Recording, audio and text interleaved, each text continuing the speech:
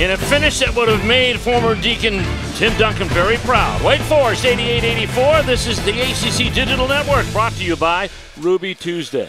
Well, Steve Martin, Corey Alexander, just another night out at the park on Tuesday night as Wake Forest had to hold on after getting a 24-point lead to pick up a 4-point victory over NC State and get a season split on the series. They did it in two ways. They did it from the outside, and defensively, they did it from the inside. Well, in the first half, Wake Forest was able to knock down 9 3-pointers, and they really got it going and got the crowd into it. It was Codi Miller-McIntyre getting it started, knocking down the three. Dinos Middlegood was able to knock down 3 3-pointers, and they really had it going from a number of different guys. Darius Leonard was able to knock down a couple as well, so the 3-pointer was the saving grace for the Demon Deacons in the first half, but their defense, the block shots, is really what helped them out and allowed them to be able to finish this game. The energy and the effort, Andre Washington coming up with a big shot, and then Codi Miller-McIntyre wasn't just one person for Wake Forest with one block. It was multiple guys blocking shots. Well, this is a team that averages 4 blocks a game. For them to come up as a team with 11 is a pretty good achievement. Well, then you look at the other side. NC State had 0,